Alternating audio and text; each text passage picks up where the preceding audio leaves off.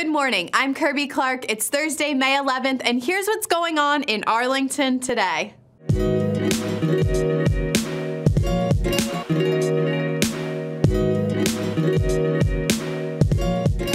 Do you have too much stuff and not enough storage space? Learn tips for finding places and ways to store all of your different belongings at Walter Reed Community Center at 10 a.m. Longtime Arlington Senior Center performer and volunteer Milton Nelson will host a special Mother's Day performance in appreciation of all of our wonderful mothers. Enjoy his piano playing and singing at Walter Reed Community Center today at 10:30 a.m.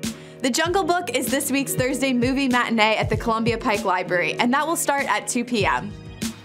Tonight's forum, Broadening the Rainbow, Hidden Voices Within the LGBT Community, discusses how to protect the rights of the county's lesbian, gay, bisexual, transgender community.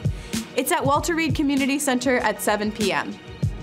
The JFAC Carlin Springs Subcommittee meeting meets tonight in the Key Elementary School Library at 7 p.m.